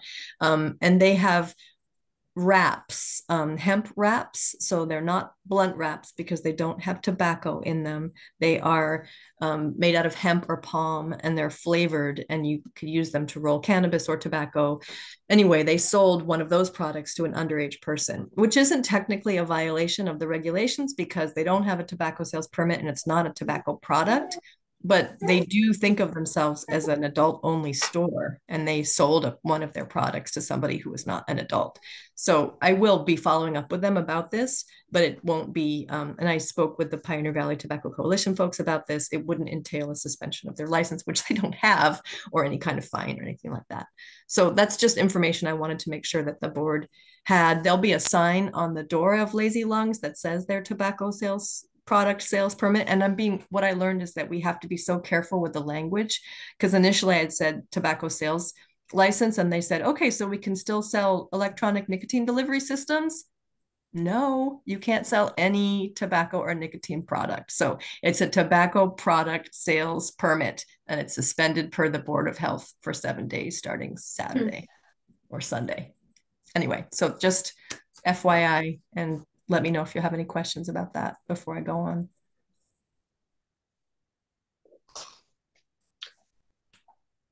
Shall I continue?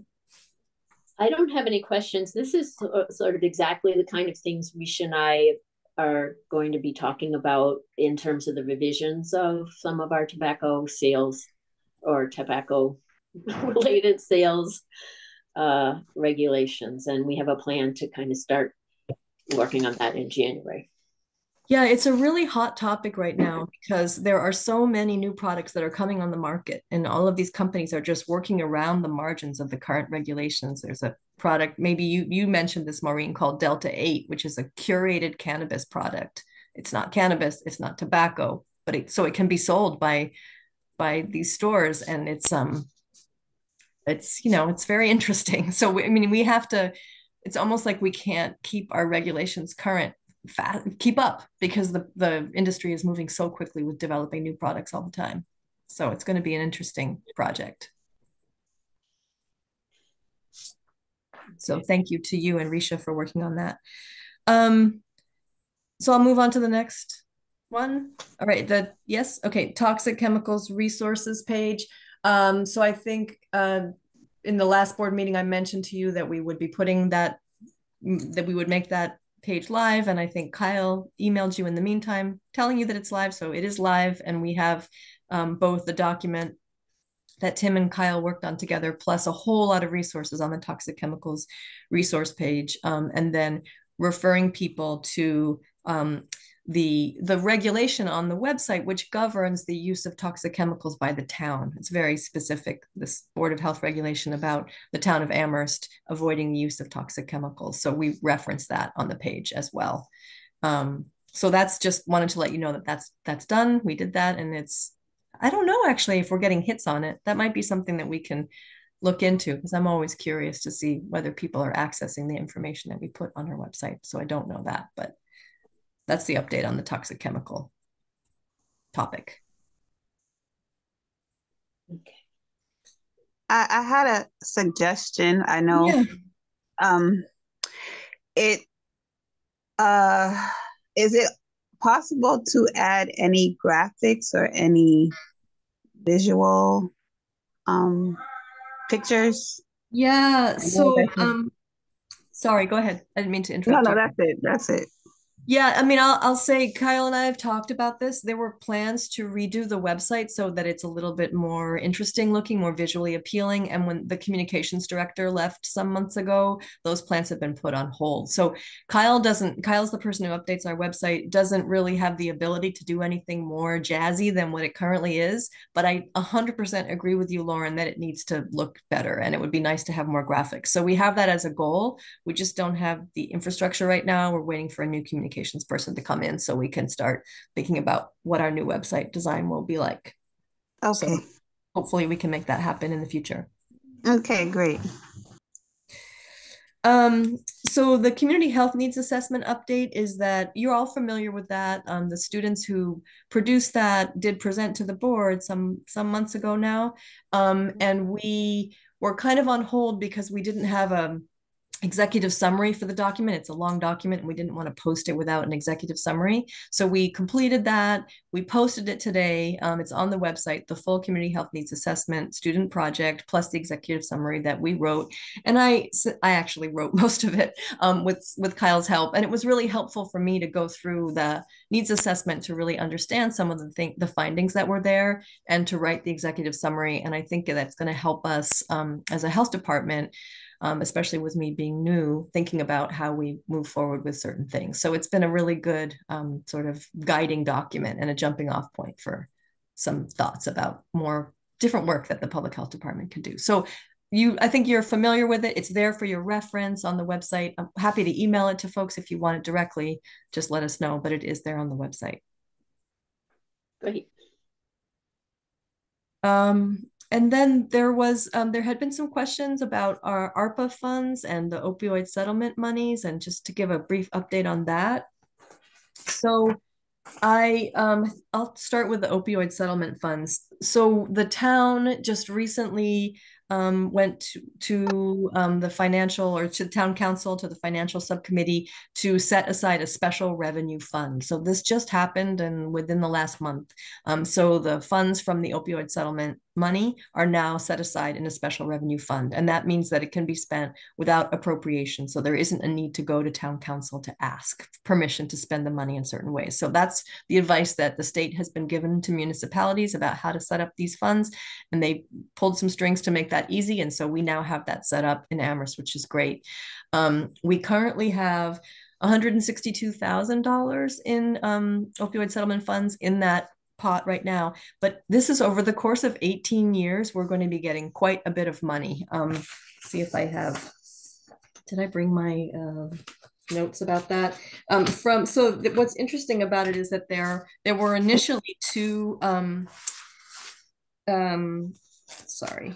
there were initially two big companies that settled, so Janssen, or Johnson & Johnson, and distributors. And from that pot of money, we should be getting, over the course of 18 years from those two companies, over $700,000 over 18 years. So it comes in small amounts. And then there are 5 other companies that also settled. And so there are additional sources of funds that are coming in. All that to say, it's not like all that money is in our coffers right now, but over the 18 years, that will be money that will be coming to us in a steady way. We don't have a lot of sources of revenue for our health department. Lauren had asked this question, and it took me a while, but I did sit down with the financial folks to see what our budget is. And our operating budget is only $11,000. So when you take out salary and benefits, what we have left to spend on things is $11,000. And a big chunk of that goes to the Pioneer Valley Mosquito Control District, being part of that district and thinking about treatment and whatnot for mosquitoes to manage mosquito-borne illness, which I think is very important. And I'm glad, I know that Jen fought really hard to be part of Pioneer Valley Mosquito Control District, and that's good. It's not free, but it is, I think, an important use of our funds. So all that to say, we don't have a lot of disposable income, but this source of funding is really, I think I've talked with Paul Bockelman about, using these funds to hire a staff person who could really manage some substance use prevention efforts, both upstream and harm reduction efforts, working with youth. It's really open in terms of how we spend the funds. It just has to be with an eye towards thinking about those communities most impacted by the opioid epidemic. So it's fun. It's exciting to think about what we can be doing with these funds. We definitely want a lot of community input, and it's actually mandated from the Department of Public Health that we get community input on how to spend these monies, but you need someone to manage the program. So I think we're on solid ground in terms of being able to spend some of it on a staff person. And it's not a grant that would be over in 3 years, but continues for some time. So that's also really important when you're looking for funding for staff. If you're dependent on a short-term grant, that's really hard to keep long-term staffing in place.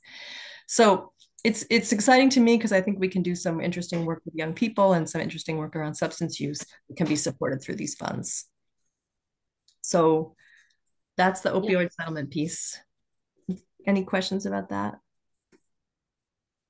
And this is all just, we're in the planning stages right now, but it's exciting to know that every municipality is getting an infusion of this money. It's terrible the reason, why, but at least there's some compensation for people who have been so deeply affected by the opioid crisis. And then in terms of... a quick question. Yeah, go ahead. So we are anticipating something around 38K for the town every year. Is that right? Yeah, you're good. You're good at math. Yes. No, no, so even though the money is not here, I think that is something proactively, I think your idea about, but if we have some sort of a proposal like what you have a specialist who can be a staff member working with this particular problem, that is something we could propose and see if the town can add some sort of match that funds. So we can leverage those money, not just exclusively depend on that. So that's right. Because since the total is 772,000 over 18 years from those two companies that I mentioned, so that does it's between 35 and 48 every year. It's a different amount every year. I don't know how they calculated it, but that's not really enough for a full salary, especially with benefits. So you're making a good point. But I think when you're in much better solid footing when you have some funds to be able to request additional, because you have something to leverage. So no. And I guess the other thing is, I think there's opportunities to coordinate with other communities in in neighboring communities like Northampton and Hadley and in this general area, because there are things happening everywhere around substance.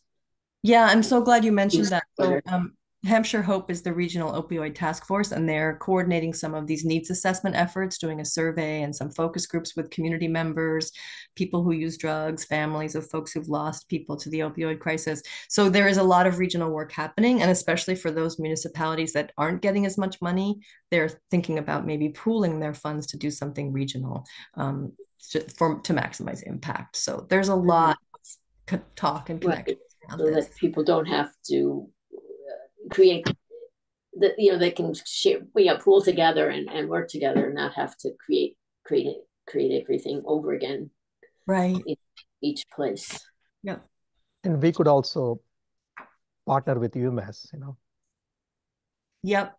Yes. If they have some good programs, so that's another way to pool. Yeah. They have a committee that meets regularly to talk about coordinating substance use prevention efforts in the region. So I'm going to be part of that committee. So that will be a good connection also. Oh, yeah. Yeah. That is good. And then in terms of ARPA funds, so, we do have some ARPA funds that were designated for the health department. They have provided staff support for our staff, including Kyle and Olivia, who've been working on our COVID efforts. We've purchased COVID tests and other things with those funds. And I think there's a big chunk of ARPA money. It's about $500,000 that was set aside for mental health services. This is something that Jen worked on when she was here. Jen and Earl, the former director of CRESS, some kind of mental health services for underserved folks. And that's something that we need to relook at, because the original proposal, I think we've maybe moved away from. We don't have a CRESS director right now, although we're hoping to be hiring someone within the next month. They're in the process of finding somebody now, and I know they have some candidates, so that's exciting. But this would be an important collaboration, I think, between public health and CRESS to develop some kind of a mental health intervention, especially for those people who are most marginalized, experiencing homelessness, that kind of thing. So all of the ARPA money needs to be encumbered by the end of December 2024. So we are rapidly working on our plans to be able to make sure that we can use these funds, because if we don't use them, we lose them. So everyone's spending a lot of time and energy thinking about that. Can I ask a question? Yeah. I keep in and out, but of the Zoom. I know I have mentioned the youth population. So do you, even though you mentioned that there is no director right now for CRESS, it's still operational. So how would you who would you include in that conversation, and how could you include the youth population in the conversation? And I zoomed out after the 8 years of the opioid settlement. So I don't know if you can go back to that for a second. Yeah, I was noticing you weren't there, and I was wondering, I was hoping you would come back because I knew you'd specifically asked about that. So, with the opioid settlement funds, there's a sort of steady infusion of money over the next 18 years, and there's a lot of interest in doing work with young people around substance use prevention in the schools. I think mental health is obviously a driver of substance use among young people, so there's a connection to be made there. It's not like we're getting hundreds of thousands of dollars a year with the opioid settlement money, but it is a steady infusion that can support some programming. So I think it can serve as a basis for doing some work with young people. And then for the mental health work collaboration with CRESS, I think it's great to think about how we've set aside that money to work on mental health issues. I think we need to rethink how to do it. And I think involving youth voice would be important. So, and I'm just getting to know the CRESS team. I think they have a lot of interest in doing that. I think there's definitely potential for that type of work to be expanded to young people. So I'm going to be doing a lot of planning with the staff, the public health staff, over the next month or so, a little bit quiet over the holidays. It's a good time to think about things. So we'll be fleshing out some of these plans in the next month. I lost you guys for a few minutes there, but I'm back. We lost you. You're back. Glad to see that you're back. So those are most of my updates. There was one thing that I'd forgotten to put on the list, and I don't know if this is of interest to you, but Susan Malone did say that sometimes people have questions about new restaurants or restaurants that are opening, restaurants that are closing. So I have a whole long list of restaurants that have opened and restaurants that are closing. And I don't know if you want me to go through those with you or send them to you in an email, or I'm not sure what your interest might be in hearing about that.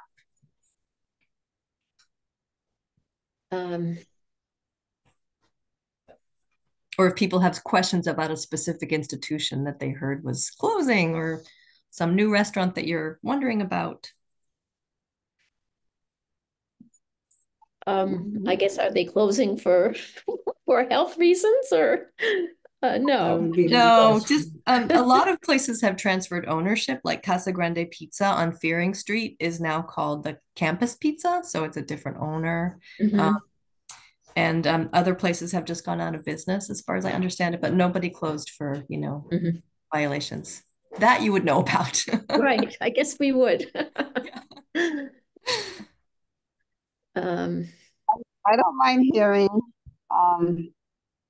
the new restaurants. Okay, I'll just give you a quick summary. So in 2023, the inspectors licensed 32 establishments that provide food services, and an additional 105 licenses for brick and mortar establishments that are restaurants, groceries, and convenience stores. So I guess the first one was food services in colleges, schools, fraternities, and 105 other ones. So anyway, a lot of licenses in that year. Of the 105 licenses for brick and mortar establishments that are restaurants, grocery, and convenience stores, 10 were newly opened. And they are Amherst Burger Company, Campus Pizza, which used to be Casa Grande Pizza, Carefree Cakery up in the North Mills district, cupcake place. It's great. I've been there. DP Dough, Futura Coffee, Lao Hu Tong on Main Street, Papa John's, Royal Chicken Kebab, Taqueria del Pueblo, and the White Lion Brewery are new ones that opened in 2023. And then closed, I mentioned Casa Grande Pizza, which is now Campus Pizza, Cisco Cafe, Hazel's Blue Lagoon, Keeney's Nutrition, Kelly's Diner, which I guess was an institution, has closed, and then Rice-A-Licious are the places that I know of. Amherst Burger Company also shut down. I just wanted to include that. Well, yeah, that's what I had been told, but then Susan emailed me earlier this week saying they haven't closed. So I'm not really sure what's going on there. No. Are they currently closed, Kyle?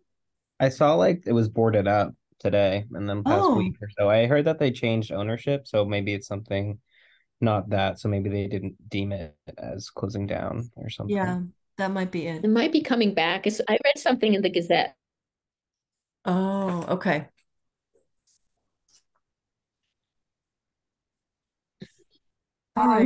I know we already moved on off of the funds, but I have to keep reiterating that because of the other committees like the CSSJC and as you mentioned, the Crest Department, they keep speaking about how they're going to be funded and how they're going to collaborate. So is there a way that as the public health department starts its conversations, is there a way to have more input, like to know and to kind of steer those conversations so that and that planning so that all those committees are involved? Because I just feel like there's been a lot of delay, and we kind of wait for the response or wait for something to happen, and we really don't know if it's targeting the areas where community members may see the most need. And so I just wanted to know if those conversations and that planning would be open. Yeah, I think those commissions and committees have some really important findings. We're sort of collating all of the results of all of that work and other assessments that would be relevant to what's happening in Amherst to put against our community health needs assessment, so we can use all those things when we're planning what to be doing. And I plan to work really closely with Crest. I think that they're a great, partner for us in public health. So all of the commissions that have done all that work, I think it's really important. It's there for a reason. Let's make sure that we consult that and use that when we're planning any interventions that we're doing in public health. So thanks for reminding me about that. Yeah. Okay. I think those are all of my updates. Thank you. Can I have That's really good. Yeah, go ahead. Quick question. So I know we have a summary of the community health needs assessment on the website, and we have a set of recommendations at the end. I'm just curious how those recommendations are being communicated to the relevant departments. So I think it will be helpful to maybe share our summary with those. For example, one recommendation is for school programming. And I'm just looking at the next step, on how to implement those recommendations. So if there is any specific way we are actually engaging those specific departments in implementing those recommendations. So we have, I think, the colleges and universities connections in terms of student housing.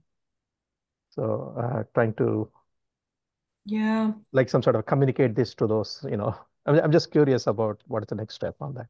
Yeah, well, it's a great question. And I think that, since I'm new in my job and I hadn't really had a chance to go through that whole needs assessment until just now. So writing the executive summary was really helpful for me to get in to see all those recommendations. And I think the last paragraph in the assessment and in the executive summary about how this is not just the responsibility of public health and the Board of Health, it has to be a collaborative thing. So this is sort of a roadmap for me. I think there are a lot of next steps that me and Kyle and Olivia need to start thinking about how we can implement those recommendations with the partnership of other entities in the town, because it's certainly not something that we can do on our own. So we're just beginning to think about how to make that happen. Mm-hmm.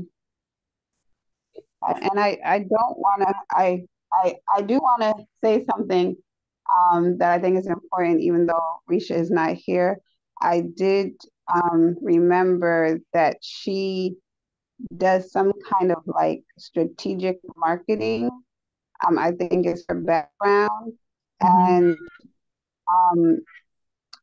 it just would be helpful for me and any other board members that have experience with like outreach to be able to be part of, if not like the conversation, just to continue bridging those, the partnerships, as you say. And went to a community discussion in Springfield with Beat the Odds. It's through the Springfield, it's through the Springfield Youth. I'm sorry, there's too many organizations, but it's the Public Health Institute of Western Mass, and they partnered to put together this space for young people, and it's called Beat the Odds. And they have like these cute little like swag merchandise. They have journals, they have hats, but most importantly, they have a space for young people to go to and to like just be there and also to learn, different things about health and about their community and so forth. So I would like to see something that really targets youth. And I know I just would like to continue to be part of the conversation. It would just be helpful to know what the Department of Health, what they're doing and how they're going to share that with, Yeah, definitely. Yeah, I'm definitely looking at what other communities are doing in thinking about this. So I appreciate that resource. But that's it for me. Any other questions that people have for Kiko? Okay, I think we're ready for a motion to adjourn the meeting. I can make a motion to adjourn today's meeting. And a second? I'll second. Okay. With that, the meeting is concluded, and we will see everyone on January 11th, 2024 at 5:30. Thank you, everyone. Great. Thanks, everybody. Thank you. Thank you. Happy holidays. Happy New Year. Yeah. Bye-bye now. Bye.